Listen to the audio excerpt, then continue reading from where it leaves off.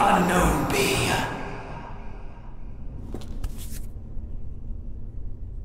That's human skin, and still warm. What's happening?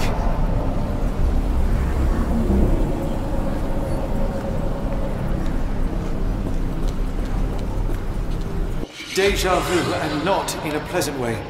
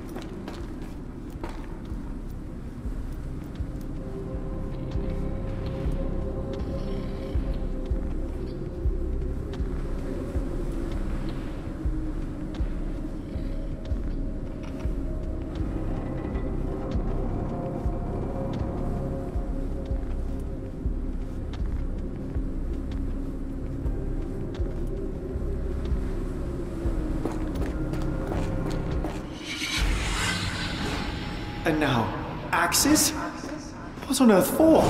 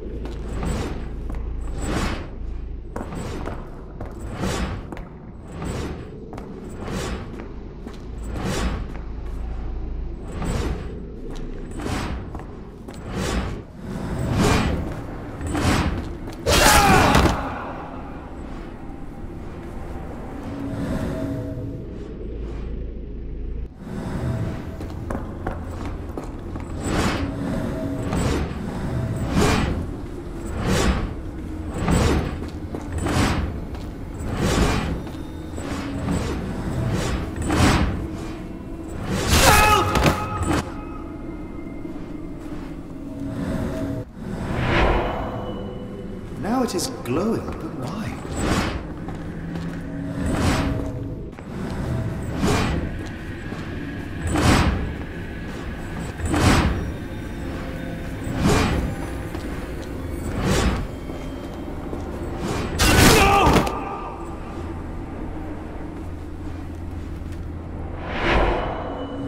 There's that glow again.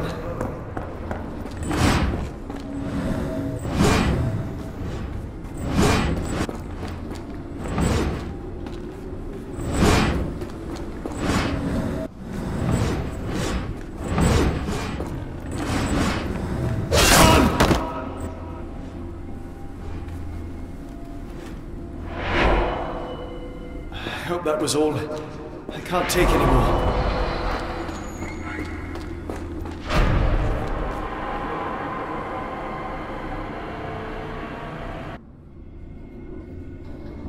At last, the lantern's working again. Holmes, I'm coming.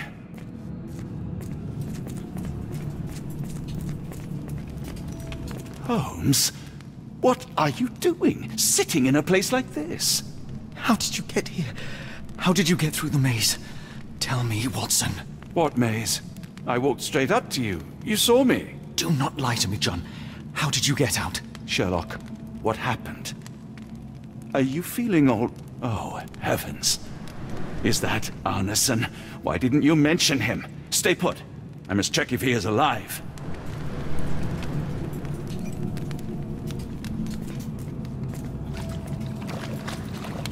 The unknown, beckoning, great one, lightning! I should examine him before he has another seizure. Please tell me there are no eels inside Arneson.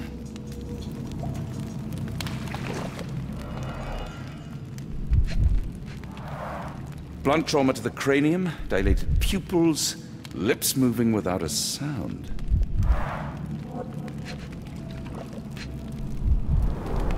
Cold sweat. 2, no, 3 ribs fractured.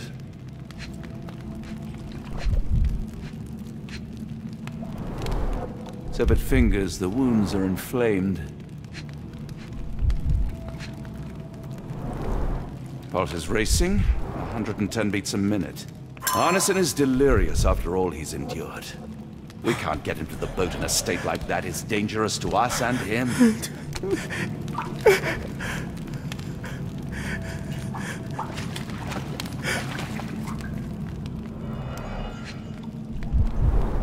Pokeweed berries, though they appear harmless, the whole plant is lethal.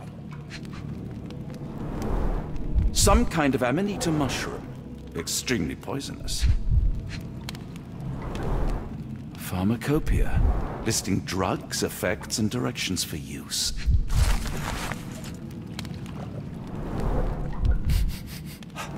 Odorless, watery, and hard to identify.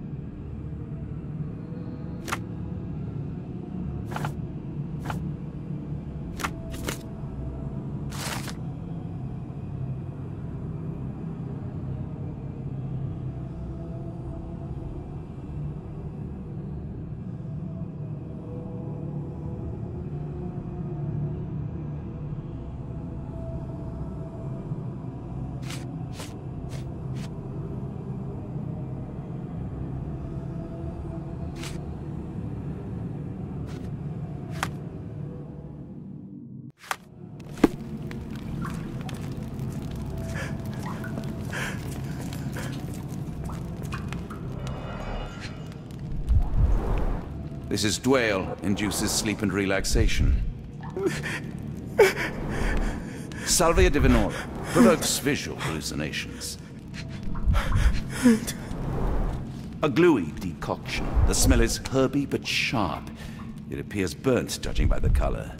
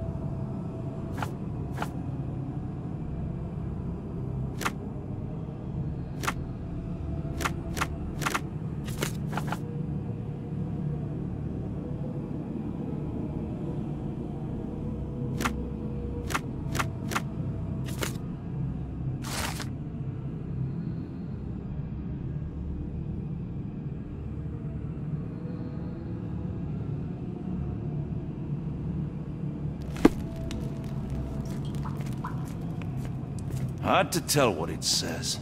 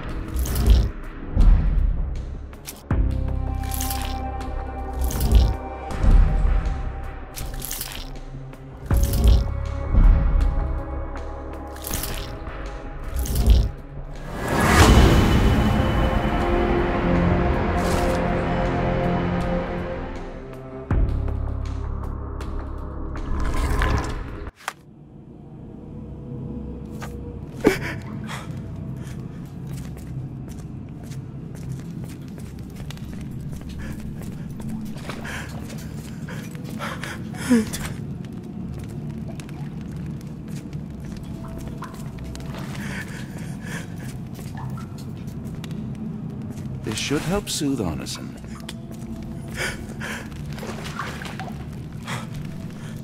I see.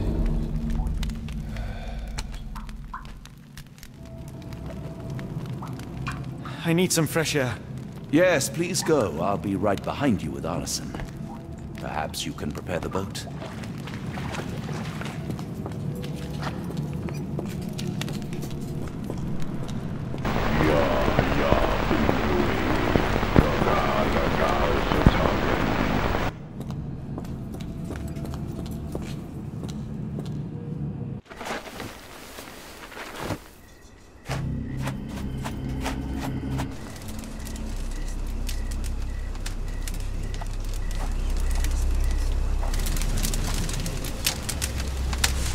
Me festering soul and let me feel. Free me festering soul and let me feel. Eyes without purpose and now see the truth. Tear me mind from me flesh, score me festering soul.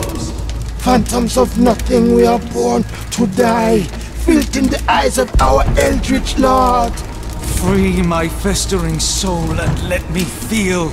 Oh, please, I wish to return. Free me, let me return. Free me and rejoice. Eyes without purpose, I now see the truth. Tear my mind from my flesh. Holmes, are you all right? Here, let me help. I'm fine. Holmes? Sherlock! What the hell were you doing? He almost killed you. I don't... You're right. Let's go, Watson.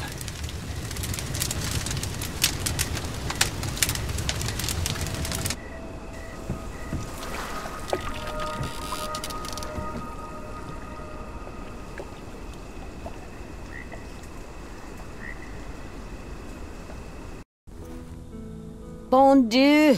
Still among the living. We are, though not for lack of trying by the sheriff.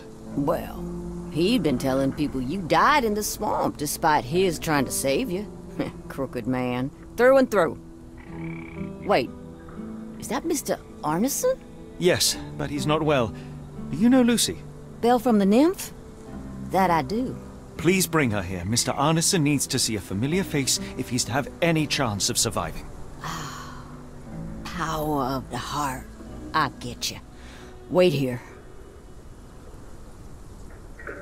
Errol? Oh, Errol! Reckon we should give him space. Farewells are painful. No, tell me that's not true. Watson? Mr. Arneson has endured a lot. Lost 4 fingers, a lot of blood, and some of his sanity. But with rest and tender care, he ought to survive those injuries, both physical and mental. Thank you, Johnny. I'll take care of him. Thank you for bringing him home to me. We'll be all right. Are you quite certain? Do you have the space? The resources? I will stay with him at the mansion. It is not a burden to take care of your love. His property is in quite a state. It may not be the best place for recuperation. Hush now. Champagne will see it sorted. Then it's settled. Hear that, Errol? Us living under one roof. Careful what you wish for. Oh, and champagne? I'm about sick of watching that sheriff run riot through New Orleans. We ought to talk. Funny. I was just thinking that grub did nothing to save your man. Together, I reckon you, me, and Errol have the sway to make some changes round here. I like the sound of that. Holmes, our boat. Oh, we must make haste. Farewell all. Take care.